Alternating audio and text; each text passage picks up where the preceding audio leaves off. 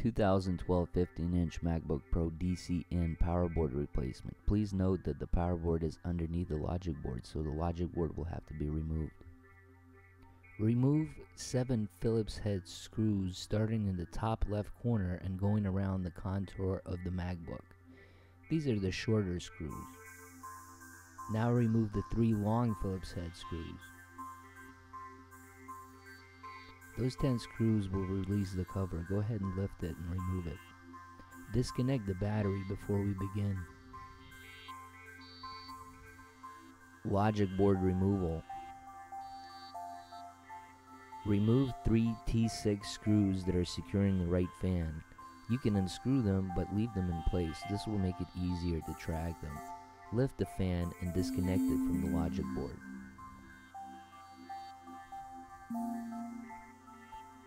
Remove the 3 T6 screws securing the left fan.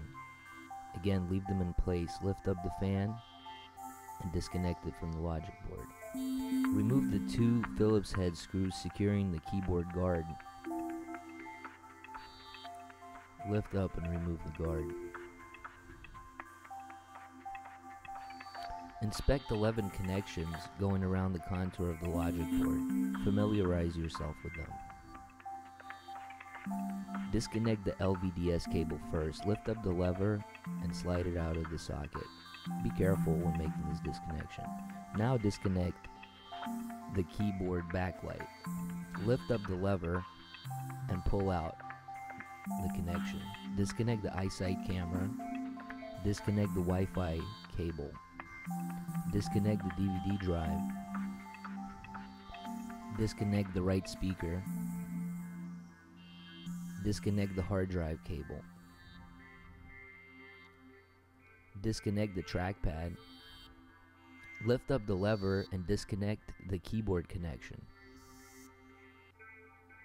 Disconnect the battery life indicator. Inspect and find the 7 logic board T6 screws.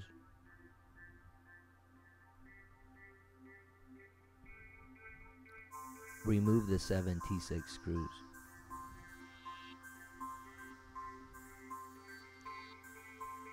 Pry out the logic board at an angle, left side up first.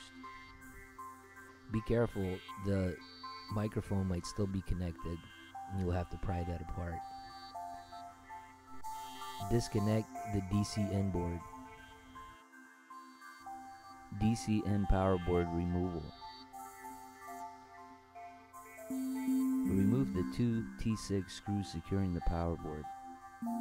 You can unscrew them but leave them in place. This will make it easier to track them.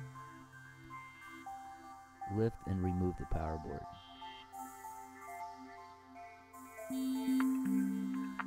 DC-in power board installation.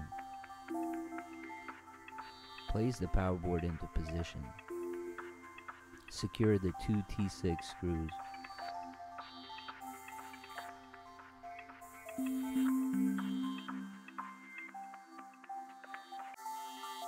Logic board installation. Connect the DC-in board to the logic board.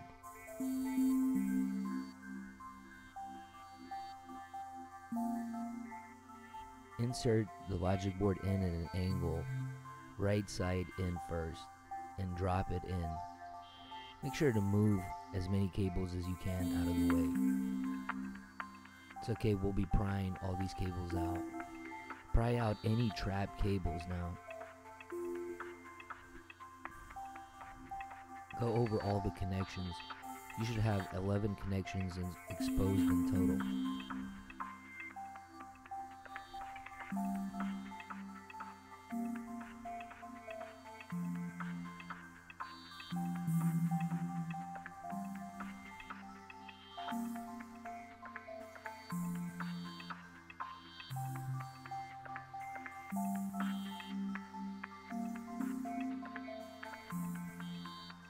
Install the 7 T6 screws to secure the logic board in place.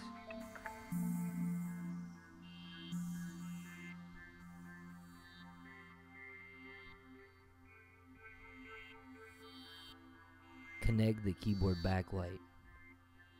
Push it into its socket and then click down on the locking lever.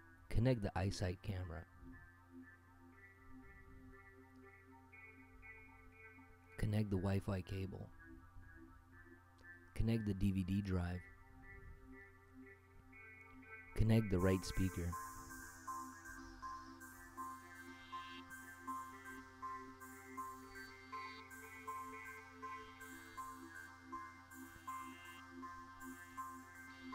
Connect the hard drive SATA cable.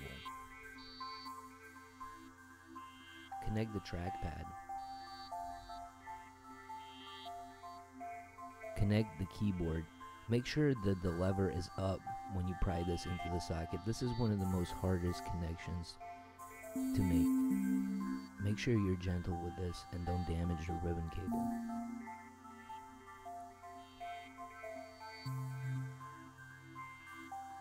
Once it's pried in all the way, go ahead and lock in the locking lever.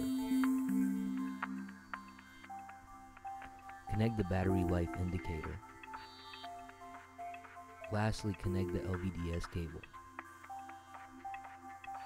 Be gentle when making this connection. You can damage the socket. Take your time.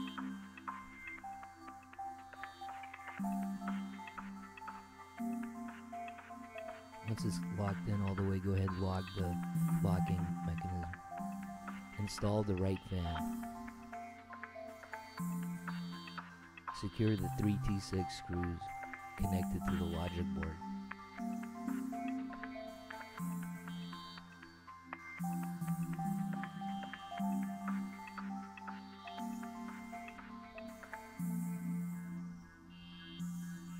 Install the left fan.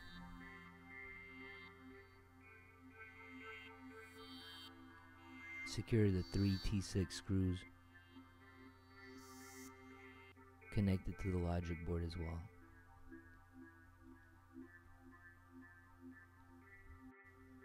Install the keyboard guard cover. Attach the 2 Phillips head screws. Reconnect the battery. Place the cover back.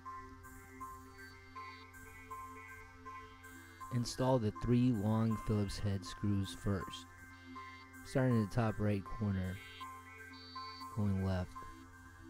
Now install the 7 short Phillips head screws, starting in the top left corner and going around the contour of the MacBook.